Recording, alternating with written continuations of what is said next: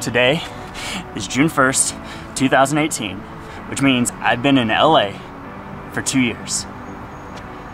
Huh, time flies.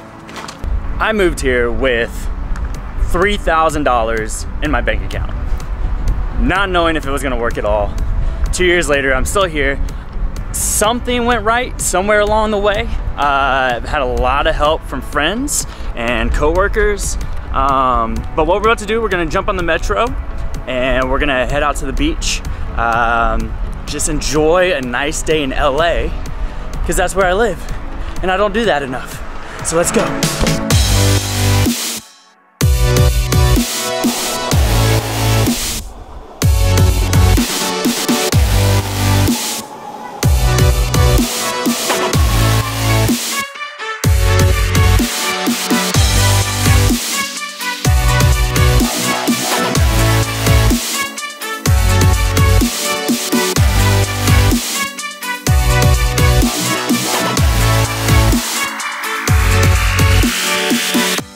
I never knew this room was here. Hello! The echo in this room is so yeah, 2 years. 2 years I've been here in LA.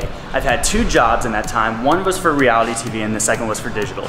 And I'm just this guy that every video I want to make I want to perfect it. I want to do the color grading and the balancing and the sound design. And I have a problem trying to be a perfectionist. But I was on a call with a client yesterday and he said one thing. He said, perfection is the enemy of progress. And that's where I'm at, is I want to progress more now. I want to make these digital videos that don't have to be perfected. And I want to put it out, and I want to see what happens. And trying something new in life has never stirred me wrong. I tell a lot of people this all the time. The best things that have happened in my life is because I just tried something new. Whether I was performing at a theme park when I didn't even grow up a theater kid or anything like that, or moving to a new city. But anything I try new, it just always seems to work, whether it's moving into digital or whatever. Just a new job, and like, I didn't know I could do that.